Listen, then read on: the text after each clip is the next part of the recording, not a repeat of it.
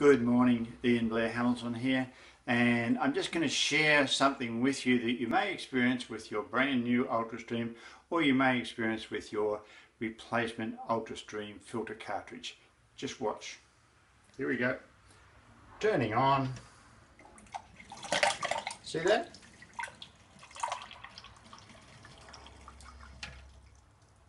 Now, if you come back up here, we'll drink it, because I'm not going to waste this water.